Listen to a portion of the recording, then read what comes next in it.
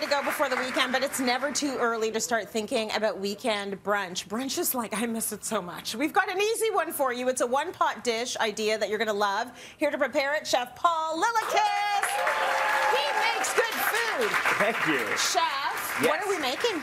Okay, so we're making brunch today, and I like it to be simple. I mean, Yeah. I love an eggs benny. I love a more complicated brunch. Yes. But for some people, they just want something that you can take right to the table, present. This is a one skillet hash with sausages, a little bit of pepper, a little bit of onions, and then the eggs are lightly steamed right in it. So you can take it to the table, present it in the skillet itself. As soon as you said hash, I was on board. Yeah. Like, I love anything that's like potato-y, sweet potato-y. It's phenomenal. But Right. I have a question for the audience. So clap for me if breakfast is your favorite meal of the day. Breakfast. It's good, right? So that means that's good because it means you're eating it, which is very good. A lot of people like breakfast because it is easy. It's an easier meal to prepare for the day, and there's so many great foods in breakfast, I find. Yeah. So how do we start by making this one? Okay, so this one starts with the breakfast sausage. So I've already browned mine off. Yes. And then I've started cooking my diced sweet potatoes, my diced red pepper, and my sweet onion in the fat that comes from the sausage. So depending on how lean it is, you might need to add a little splash of oil, you might not. Yeah. And I'm just flavoring that very simply. A little bit of salt and pepper I've already put in, a little bit of smoked paprika, and then just a little bit of garlic. And that's really all there is to it. You don't need to over-season this. These are flavors enough. Yeah. And you could already smell that smoked paprika and the garlic, right? I love smoked paprika for that. It doesn't add a lot of heat, but it does add the smoke. Exactly. And I love the smoke. It adds complexity. It makes it homey, earthy. And now we're going to wilt in some baby spinach. So what I love to do, this adds nutrients and some color. And I'm just going to throw that all in there. Why not? And this will steam in there. If you want it to steam really quickly, you just throw a lid on for a second, let that wilt, and then it literally disappears into it. Yeah. But it adds that little pop of green. It adds a little nutrients, like I said. And yeah, and really we're just wilting this until it comes together. So now I'm going to incorporate that sausage that I already browned and I just chopped up. Yeah. So this is a pretty hearty and filling breakfast. So you don't really need to serve this with toast. You don't need to serve it with a ton of eggs. Yeah. So once this is wilted and sort of homogeneous, you know, it looks like all the same, I'm going to dig a few wells in here. And you want to crack some eggs with me? Oh my gosh, let's do it. Dig a few wells into it. And this is kind of what makes it fun to present at the table just like this, kind of like shakshuka. Yeah. So right into the well. And then I'll take that. Thank you. Here, you want to do one more with me? Well, since I'm a pro. Okay. Awesome. Perfect.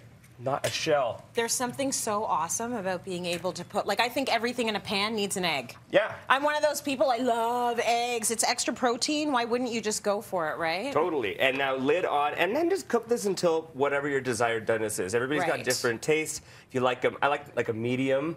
You know, medium. Soft in the middle, but I like the white to be nice and cooked. And now just a little bit of green onion on top for some extra color. It goes nicely with the flavors that we've already selected.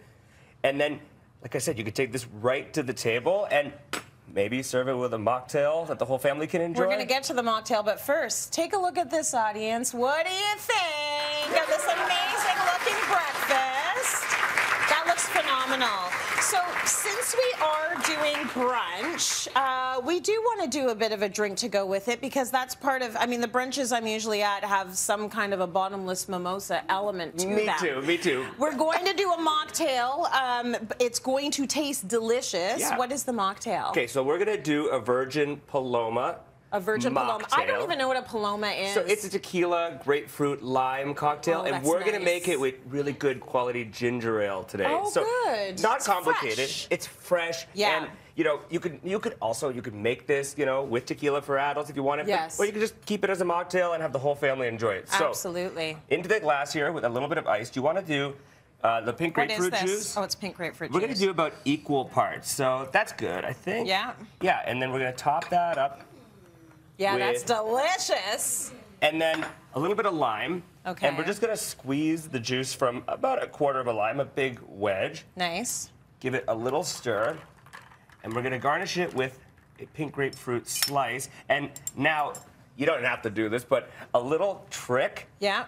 I've got a time sprig here, and we just want to release the oil. So what I'm going to ask you to do is just smack it. Smack it against the back of your wrist. Paul, I've never seen you like this. Okay, so just smack it. Or you could just squeeze it, but just so you can release the oils, you can smell the aroma. You can smell it all right. And then you just throw it in like that. You don't want little bits of thyme in your drink. You just want that to come into the nose while you're taking a sip, and it really elevates it. And is that like some kind of a joke, or is that for real? No, that's for real. Okay, just checking. I've never seen that before. It's like what they do with mint for a mint julep. Slap it. Oh, is that what they do? It's like a bartender trick. Oh my gosh. But if you're uncomfortable, you could just squeeze it. Oh my but God, that's I'm not kind of uncomfortable with any of it. There's nothing wrong with a good slap. Okay, so we've got this gorgeous, stop it. We've got this gorgeous, beautiful breakfast brunch, and I feel like I should share it. Is there anyone in the audience that would love to try a little bit of this? Just put up your, okay, we got a taker.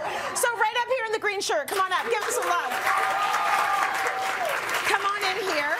Okay, so have you ever had anything like that for your breakfast? I've had shakshuka, but this is the first time I'm having this. Yeah. All right. I can't wait for you to try it. So you get it straight from Chef Paul. There you go. Take a bite, and I'll take the mic away, because there's nothing more awkward. That's what I basically do every cooking segment. Eat and have to talk. I'm a messy eater. That's okay. Okay, all right, that's all right. We're just not going to watch you, but kind of watch you. Here, you can have the cocktail. What do you think? Oh, it's too good. I'm having this every day for breakfast now. You stay. You get to stay. That's the reaction we need. Yeah. I'm going to make another bite. Excellent. The slap made all the difference. Thank you, Chef. Find the recipe on cityline.tv.